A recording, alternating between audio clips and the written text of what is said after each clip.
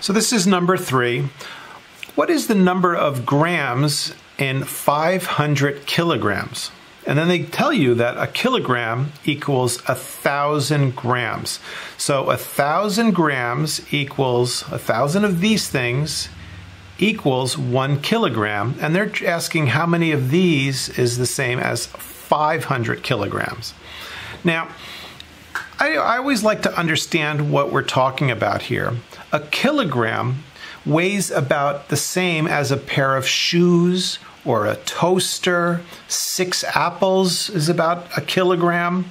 And then 1 gram is the size of a paperclip, a raisin, the weight of a dollar bill. That weighs those things weigh 1 gram. Now, 500 kilograms is about the same weight as a full-size horse, this thing. So I'm going to show you 2 ways to figure out how many grams are in kilograms. So I'm going to show you the way that you probably learned first, where you take the number of grams and you multiply it by the number of kilograms. So 1,000 kilograms equals 1 kilogram, so we need to multiply this number by 500. So since 1,000 is bigger than 500, I'm going to put the 1,000 on top. Now it's a lot of zeros. And here I'm going to keep the numbers nice and neat, nice and lined up.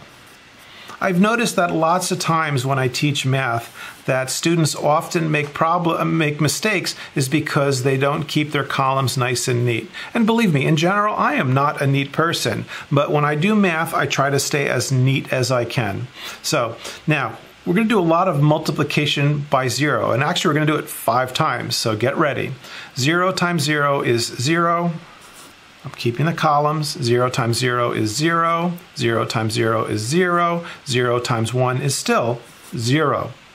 Now, I'm going to move over 1 space. And when I do that, I like to put a long arrow to keep my columns nice and straight. So now I'm moving from this one over to this one. So I made 2 little I's. So 0 times 0 is 0. 0 times 0 is 0, 0 times 0 is 0, and then 0 times 1 is still 0. So I know I did a lot of zeros there, but that's okay. So again, I've done this one, so I need to put a little arrow to move over 1, and now I'm going to multiply by 5.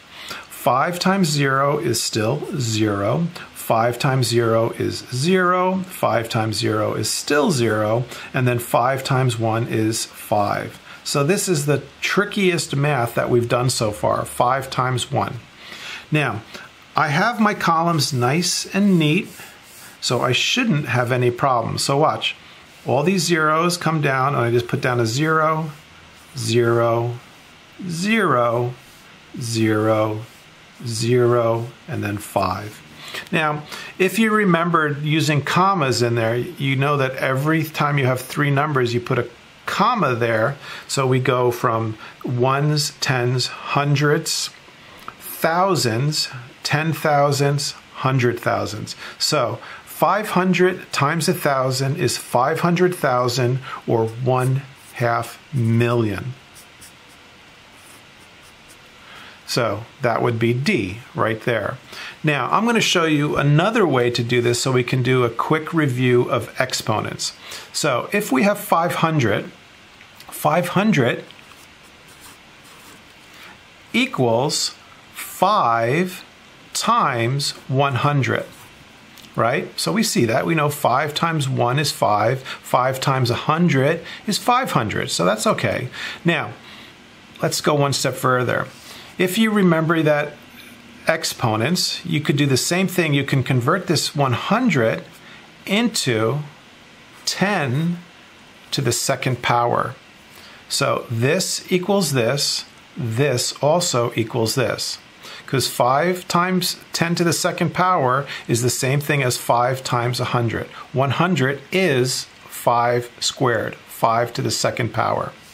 Now, let's do the same thing with 1,000. 1,000 equals 1 times 1,000, right? That's pretty straightforward, because anytime you multiply a number by 1, it stays the same. But also, watch this. It's the same as 1 times 10 to the third. Now, how did I know that 10 to the third is the same thing as 1,000? Because look, 100 has 2 zeros, 1, 2, and that goes there. 1,000 has 1, 2, 3, that goes there. See it?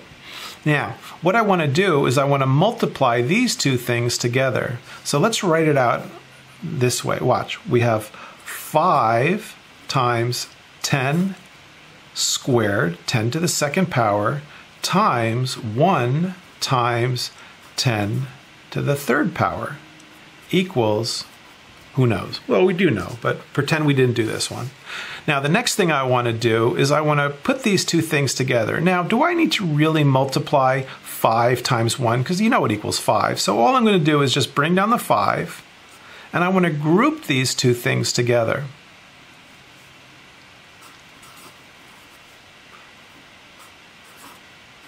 I just want to put them next to each other, just so you can see what this looks like. Do you need to do this extra step? No, but I want to show you how it works. Now, here's the trick. When you're multiplying exponents, numbers that have the same base, they both have 10, but different powers. When you're multiplying, you're going to add the exponents. So 10 to the second power times 10 to the third power is the same thing as if you write it like this. 2 plus 3. Now don't forget this 5, we still need that one, so I'm going to put this one over here, and we still don't know what this equals. Now watch this. The 5 still comes down, and now we're going to multiply 10. 2 plus 3 is 5. Now some of you guys have already seen it. You're like, oh, 5 zeros, 1, 2, 3, 4, 5. That's how he did that. Now,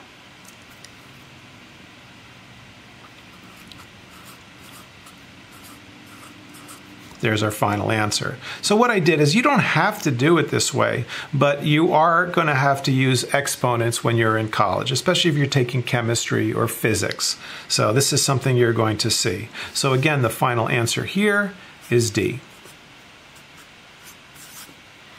I did it both ways just to show you that you can get the right answer using different methods.